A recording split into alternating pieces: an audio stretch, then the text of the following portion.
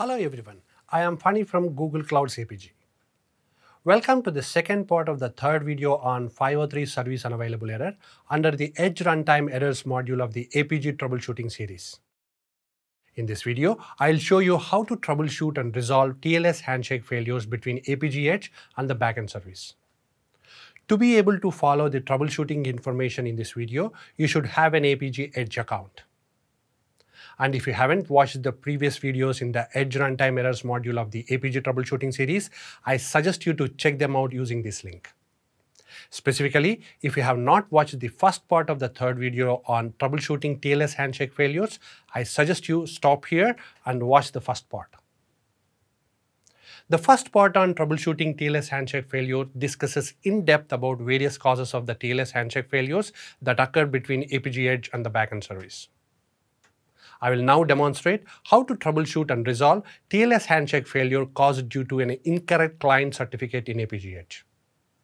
Consider the sample API proxy demo API, which is configured with two-way TLS.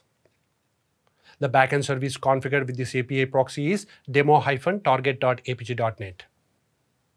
In case of two-way TLS, the backend service requests the message processor to send its TLS certificate for client authentication during the TLS handshake process. The backend service sends a list of acceptable CA certificates to the message processor that are valid for the client authentication to succeed.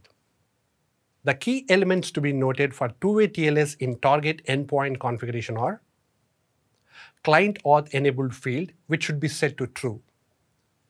Keystore and key alias should point to the right Keystore reference and alias respectively.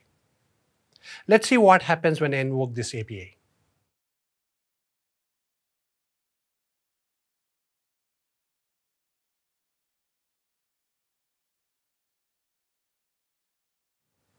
Oops, you can see we are getting 503 errors.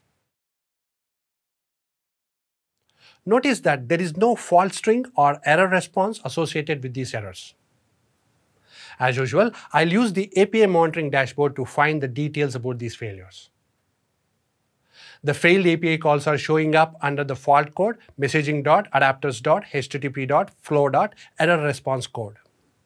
The fault source for these failures is set as target. You can see the target name is also listed in the bottom right corner. The fault code, error response, and fault source target clearly indicate that we are getting 503 error from the backend service as opposed to Apigee in the TLS handshake failure demo that I showed in the part 1 of video 3.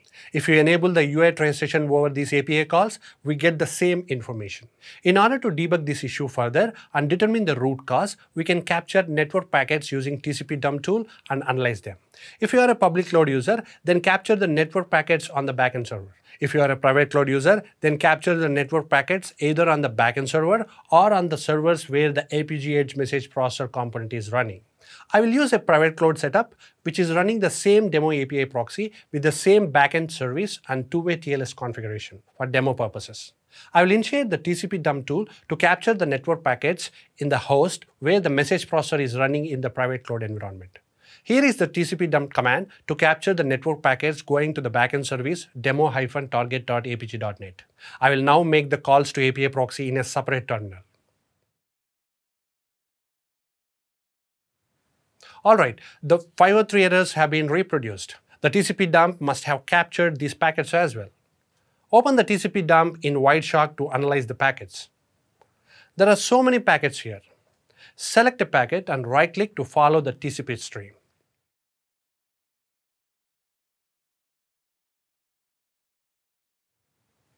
We will investigate the TCP packets related to this stream one by one. You can see that the client, that is message processor, sends SYN packet to the backend server. Then the backend server sends SYN ACK packet to the message processor. Finally, the message processor sends an ACK back to the backend server.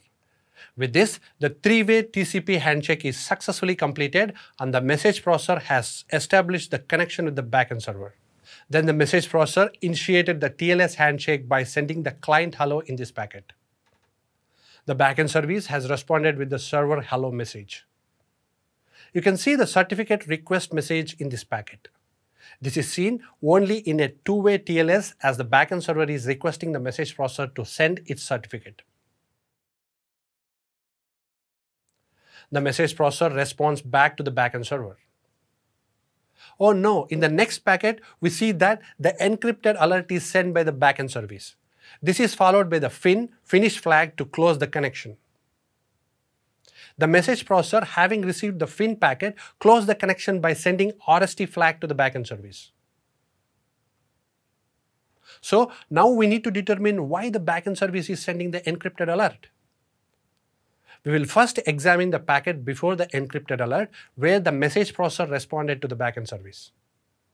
The message processor is not even sending the client certificate because the value of certificate length is 0.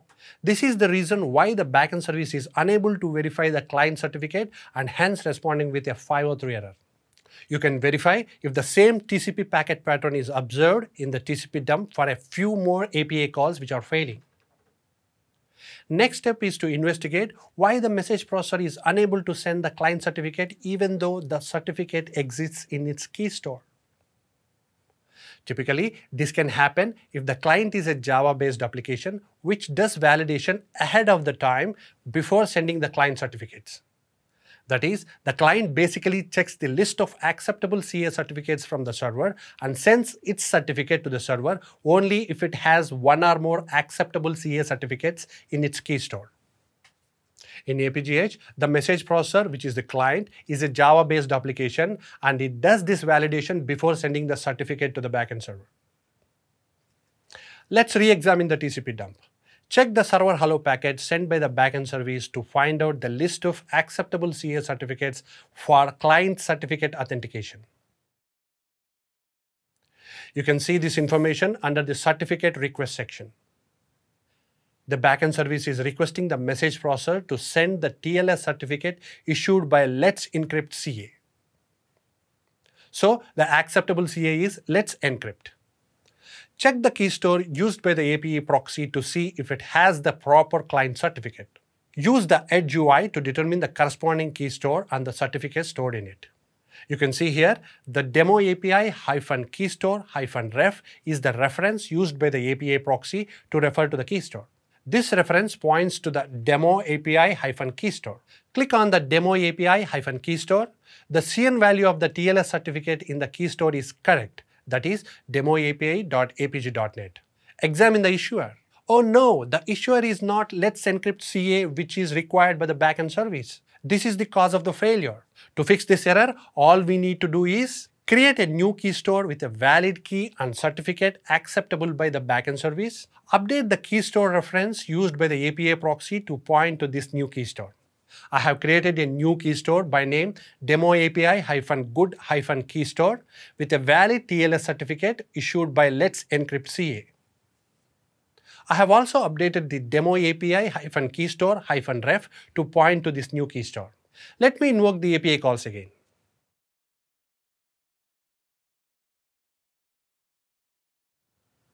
There you go. The API calls are finally giving successful responses. To summarize, we saw TLS handshake failures caused due to an incorrect client certificate stored in the Keystore. We resolved the issue by ensuring that we have a valid client certificate in the message processor Keystore. Beware, the response code for API request can either be 503 service unavailable error or 400 bad request or something else when a backend service detects an issue with certificates during TLS handshake. The response code and error message is purely dependent on the backend service implementation in these kind of cases. In this video, you learned how to troubleshoot and resolve TLS handshake failures. Check out the video description for more information on 503 service unavailable errors and TLS handshake failures and relevant troubleshooting playbooks for your easy reference. And if you would like to know more about other possible causes of 503 service unavailable errors, please watch other videos in this module and subscribe to our channel if you would like to get notified on the future videos. Thanks. See you in the next video.